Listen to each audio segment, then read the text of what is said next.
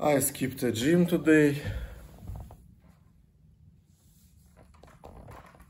No news.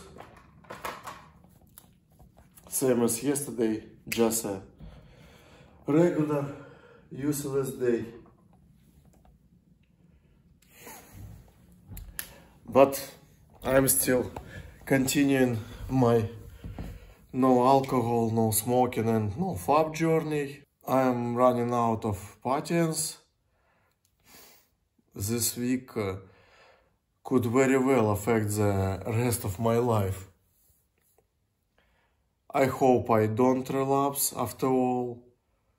But the fact that I skipped the gym today after 16 straight days of working out, it's already a bad sign. I have to go tomorrow because this could be a disaster. Hopefully it will be okay. Also, I'm getting less and less hopeful every day. That's it.